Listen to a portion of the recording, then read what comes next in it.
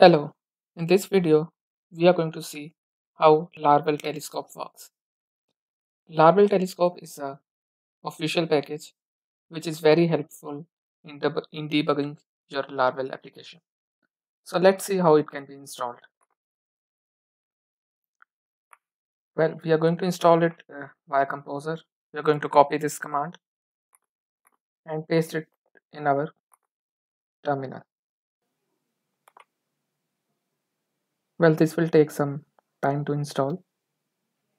Well, now that Telescope has been installed, let's run these two commands.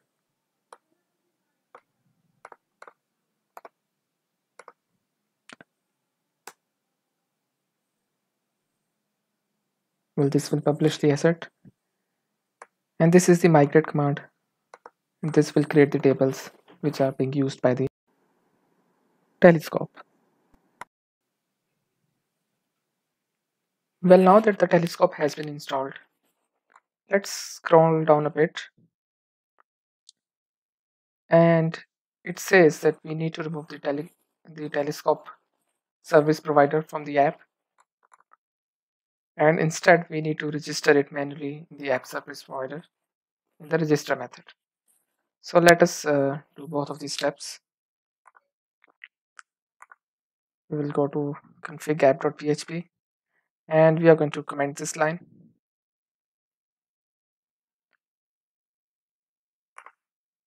And what we are going to do is we are going to copy this and paste it in the register method of the app service provider.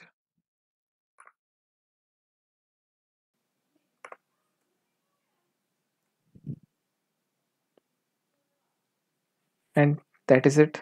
Now we are ready to use Telescope. Before we open up the Telescope, I'm going to open up our app, and I'm going to just open up a couple of pages. This is the home page, and this is the detail page. All right. Now what we can do is we can open the Telescope page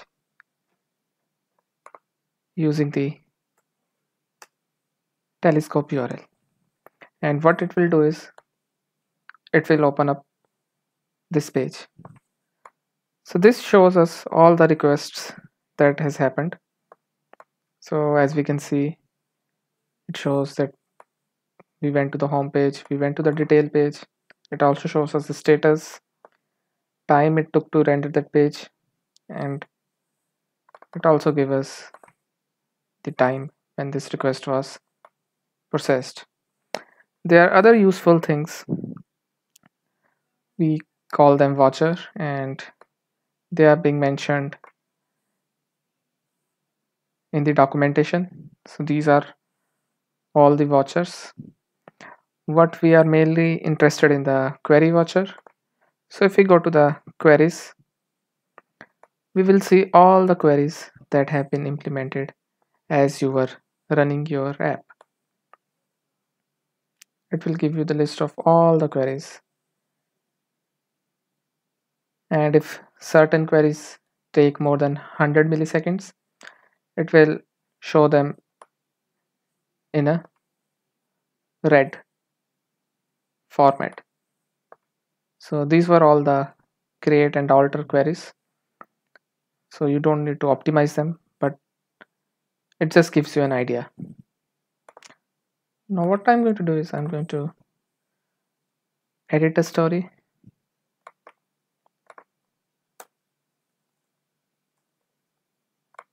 and I'll save it. And if you go to the request, it will shows us that we went to the edit, we had a put request, and afterward we were redirected to the stories page. We also see the status along with the time it took Laravel to implement that request. Now within this edit story, I had an event. So if we go to the events tab, we see that that particular event was fired, and I'm also writing to the log when a story is edited, so we can see that message in the log watcher as well. If we click over here, we can get more detail about it. We can see the authenticated user, we can see the log message, and we can also check the whole request.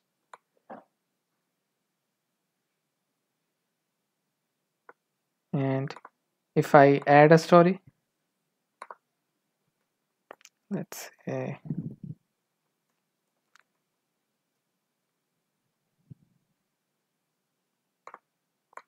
and if I save it, and now if I go to the telescope and check the request tab,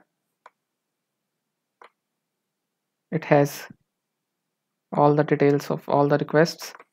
And if I now go to the events, we can see that we have another event that was created and fired, and we see that it has 2 listeners, and these are the listeners that were fired. And if we check the mail tab, we see that that email was also sent, is also logged over here. And if we check the detail, we can see the whole mail text that was being sent. So this is very useful. You can get a lot of debug information over here, and it is very useful to have, especially during the development process. There are a bunch of other watchers as well. You can explore them on your own. Another thing that we can do is, if we check the list of commands, we have this telescope clear, and this will clear all the entries from the telescope. Now, as we can see that telescope is logging a lot of information, so you should run this command once in a while so that number of entries are small. So I'm going to run the telescope clear, and now if I refresh the page, everything is empty. This will only be populated once I start browsing my app. So hopefully this video gave you an impression of how powerful the Laravel Telescope is. I always use it during my development process, and once you start using it, you will love it as well. Thanks for watching the video. Hope you have enjoyed it.